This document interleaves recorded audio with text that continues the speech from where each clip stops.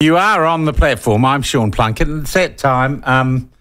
It's that time of a Friday. And look, in the next couple of weeks, I'm going to announce a sponsor for Free Speech Fridays, and they're the perfect sponsor. I will tell you more in the days ahead. We're just finalising the deal. Really pleased with it. It is one of the most listened to parts of our show, and we look at all our social media figures, the millions of people who consume our stuff every month.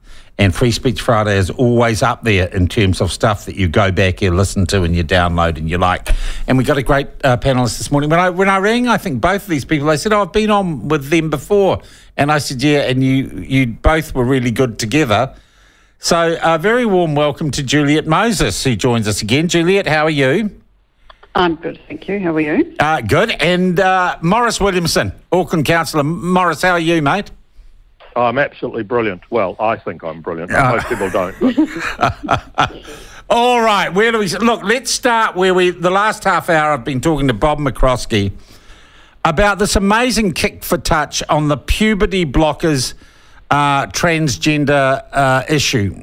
All around the world, reports are coming in, and there really does seem to have been a turning in the tide where people are now questioning the use of puberty blockers in treating gender dysphoria amongst young people, amongst children.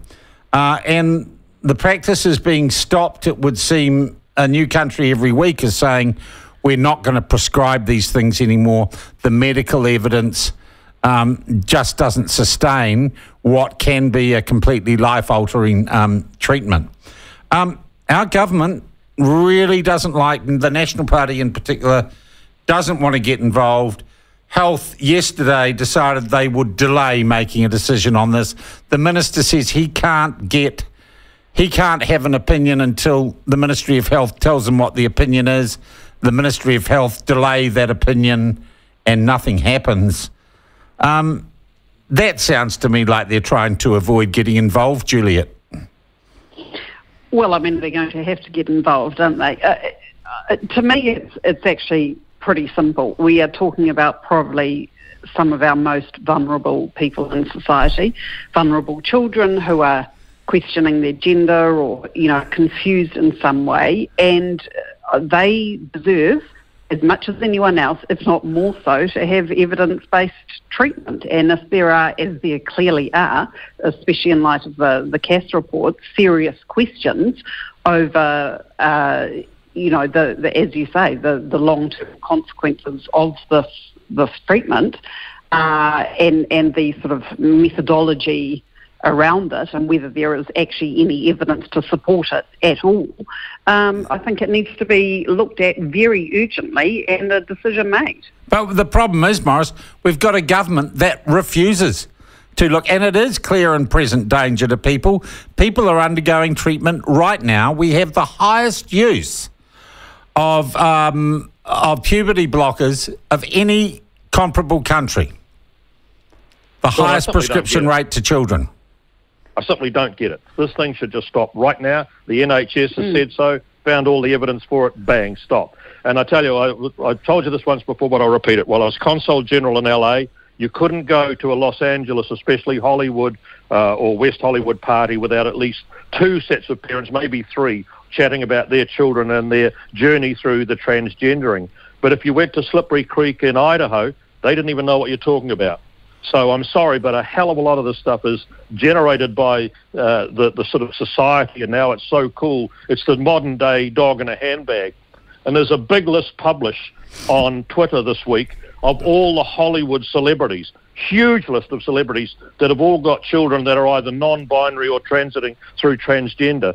And yet beside it, there was a list of all of the Bangladesh farmers whose children are, and that was a blank page. Okay, I get you. Juliet, we've got to stop the nonsense. Yeah, well, I expect the government to do something or answer questions. Ducey's been dodging on this for 3 to 4 weeks, and he's getting away with it, Juliet. Well, I've got some sort of personal, I think his background is relevant, isn't it? He worked at Tavistock Clinic in Britain. Yes. So he may come at it from a particular perspective. I also think, the PATHA, as it's called, the Professional Association for Transgender Health. Who are all transgender people, one way or another. Yeah, and their statement about the CAS report was appalling, I thought. Well, they're being treated by the Department of Health, by Te Whatu Ora, as a special stakeholder group. Exactly. And I see, being quoted quite a bit in the media. And I have to say that to the extent that I'm excluding you from here, from this comment, obviously, but to the extent that the media has covered it, and there's been a lot of non-coverage, silence about it, but to the extent that they've covered it, I think it's been generally a very poor job that they've done on it, with the occasional exception. Would it be fair to say we have this story to ourselves, which is a good segue, I guess, Juliet? Well, I want to say something. Yeah. You can do some serious, irreversible damage to young kids by allowing all this nonsense, and it's time we actually pulled it to a complete halt, stopped it all, and only after there was really clear evidence that it was safe and long-term implications and so on. If a young kid feels they need to be on this, look, the number of phases kids and even young teenagers go through, I don't mind any of those phases if they're reversible and they make no change. But if they're irreversible, it is absolutely our responsibility to make sure this stuff is bloody stopped. Yeah. Okay. Yeah, I mean, it is actually a huge scandal in my view. Yeah. I've said I think this is bigger than the unfortunate experiment at National Women's, Juliet. Yeah, and I just as I said at the start, we are talking about vulnerable children, and we're talking about basic principles of science and informed consent here that everybody is entitled to. Yeah. Well, at the moment, to be honest, the platform's one of the few places that is covering this issue. And there are a few other issues that only we cover, despite the fact that I'm constantly being told that democracy was under threat by the demise of Newshub. Some sort of lifeline from Newshub with stuff saying it will contract to Warner Brothers Discovery to make a 6 o'clock news bulletin every night of the week and a half-hour news bulletin on the weekends. I opined on Twitter, if you were worried about bias and credibility and public perception issues in your news, getting stuff to take over from Newshub is like getting a pedophile to babysit. A shark in charge of the swimming pool. I'll start with you, Maurice. Maurice, I don't know. This seems a weird decision. Why didn't they just clean up their own news operation? Or are they trying to dodge some redundancy payments or something? Sean, you know what? Any other business, whether be it airlines or be it people who make soap powder or whatever, what they do is they say, our customers no longer want the product we're offering. We've got to have to make some changes to the product in order to entice customers back wanting to buy our product, etc., etc. And yet I see the news media somehow think, no, that's not the same for us. Okay, people don't want to watch us and they're turning off in droves and we've got no customers, but somehow someone should intervene to make it still happen. There are some really simple things that a number of news media people could be doing to attract eyeballs and ears, but should not be in any form. We need the government to. This idea of the government needs to be involved. Yeah, well, the nice thing about this deal, Juliet, no government money involved so far. That's great. That's great, isn't it? But Juliet. Yeah, I listened to Sinead Boucher. I'm going to be, and I put this nicely in a non-misogynistic way. She was all over the place like a mad woman's urine. We'll leave aside, the question of whether that's misogynist or not.